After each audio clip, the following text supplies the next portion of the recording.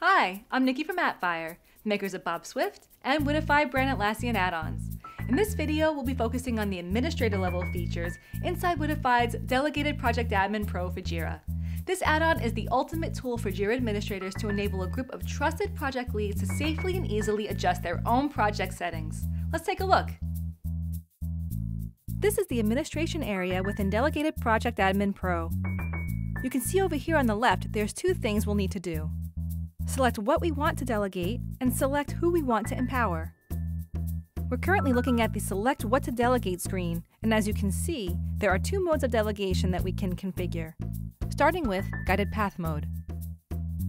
The basic Guided Path Mode is a toggle mode, which means admins provide a set of pre-configured schemes from which empowered project leads can select.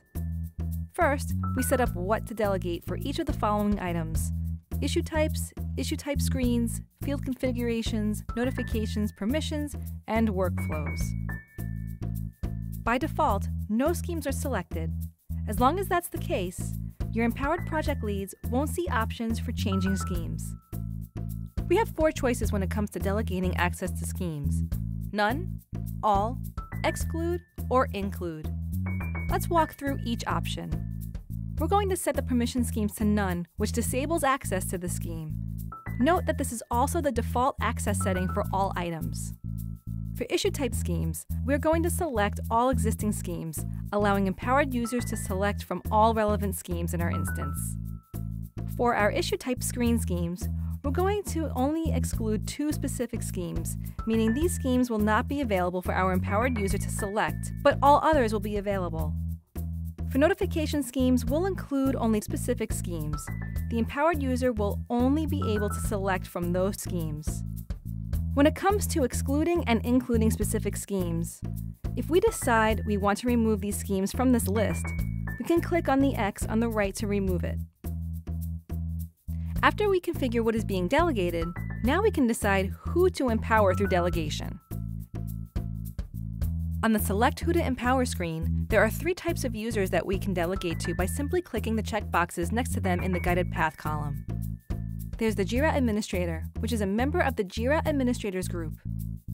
One thing to note here, that members of this group do not have the Administer Project permission. Second, we have the Project Administrator, which is a user with the Administer Project permission. Third, we have the Trusted Project Lead, which is someone who has the Administer Project permission and who has been set as the project lead. There's actually a fourth option to delegate to a group, which means that anyone with the Administer Project permission, who is also a member of the specified group, will be empowered to make changes. All we need to do is simply select an existing group from the Add a Trusted Admin Group drop-down menu, and a new row for delegation will be added to the screen. Then assign permissions as desired. Let's take a look at Basic Guided Path Mode as an empowered user so we can see how their experience benefits from a greatly simplified UI. Select the Delegated Project Admin icon from the sidebar. The tabs show all schemes that are delegated to this empowered user. Remember, we didn't delegate permission schemes, so that doesn't appear on this list. We're going to select a different workflow for this project. The empowered user can select from a list of workflows that have been made available by the admin. They can also preview the workflows before selecting them. While all this is happening, a change history is being recorded and can be viewed or rolled back to a known good configuration at any time. Rollback history is also being recorded, so we can review that if needed. Jumping back to our admin account, let's take a look at our second and more advanced mode of delegation, SelfService Mode. Selecting what to delegate in SelfService Mode is slightly different than it is in Guided Path Mode. The admin has even more granular control over what access to provide. Instead of selecting full schemes from which a user can toggle, the admin can select individual items such as issue types, fields, and statuses to delegate to an empowered user. Similar to Guided Path, our options are none, all, exclude, or include. We're going to demonstrate what this could look like, starting with issue types. We're going to choose none for issue type, which will disable delegation of issue types. For fields, we're going to select all existing fields, which allow our delegated project admins to select from all relevant items in our instance. For statuses, we'll choose to exclude specific statuses. For workflows, we'll choose Include Only Specific Workflows. And like before, once we added schemes, we can remove them easily by clicking the X to the right.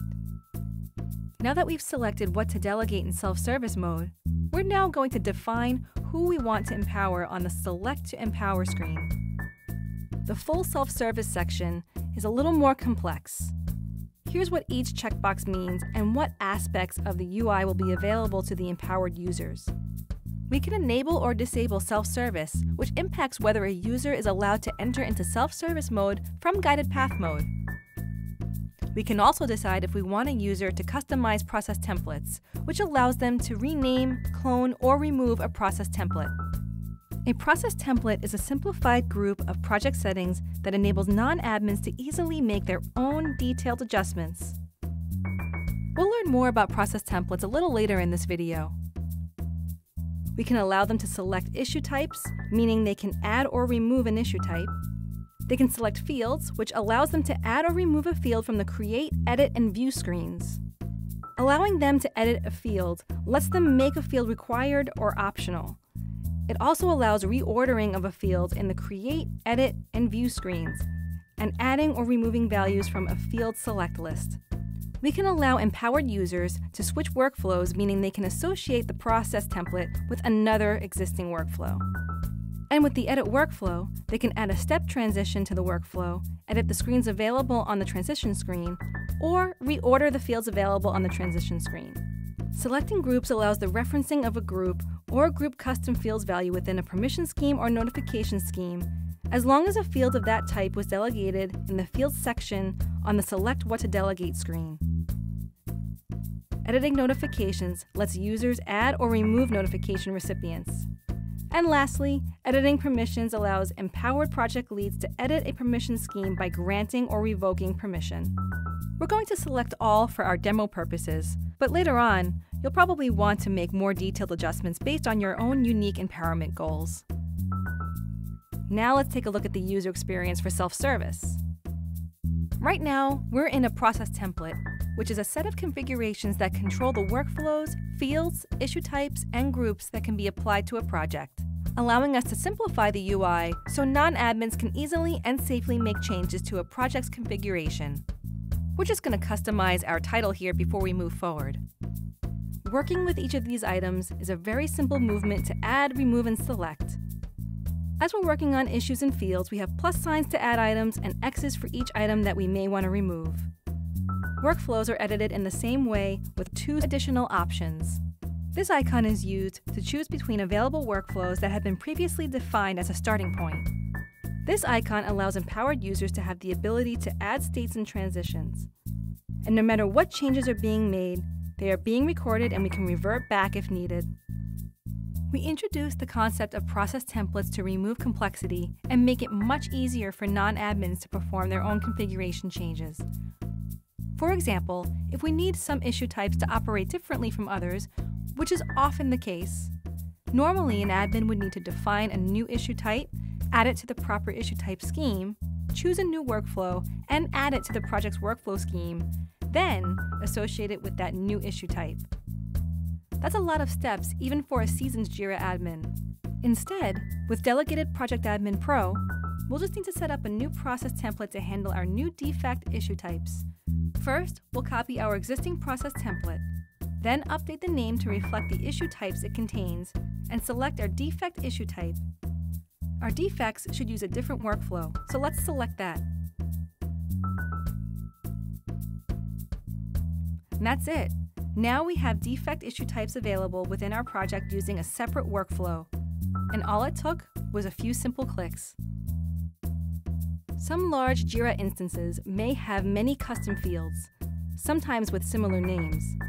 In the advanced settings, we're able to override the description for fields to provide guidance to our trusted users on when they should be used.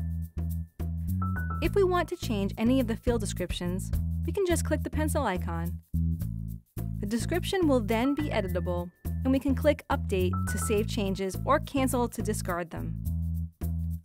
Once the field's description is changed, a customized icon will appear next to the field and we'll be able to click Reset to Default to restore the original description. Okay, so that was our high-level review of the administrator-level features of Wittified's Delegated Project Admin Pro for JIRA. If you'd also like to learn more about how to use the additional Trusted Project Admin level features, including our guided path and self-service modes, definitely check out our other videos that dive deep into those areas. Ready to get started? Just head over to the Atlassian Marketplace for a free trial of Wittified's Delegated Project Admin Pro for JIRA today. We'd love to know what you think. And while you're there, be on the lookout for the entire family of Appfire products, with more than 60 award-winning add-ons and over 1 million downloads of our best-selling Atlassian add-on brands Bob Swift and Wittified.